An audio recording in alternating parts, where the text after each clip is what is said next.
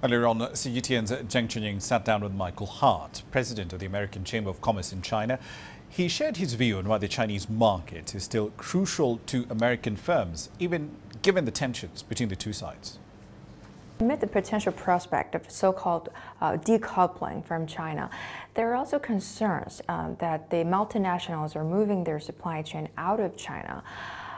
What do you make of China's role in the overall global supply chain? So I think it's natural for companies and countries to make sure they have a diverse and well-balanced supply chain. So over the decades, China has built itself up as a major manufacturing and sourcing location. China will continue to be an important part of U.S. companies and European company supply chains for decades to come.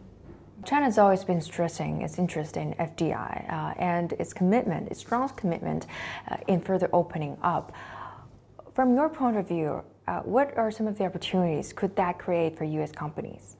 We do believe China will continue to be an important place for U.S. companies to invest. So there are plenty of areas where China is a leading sector. So for example, electronic vehicles. China's consumer market is very attractive.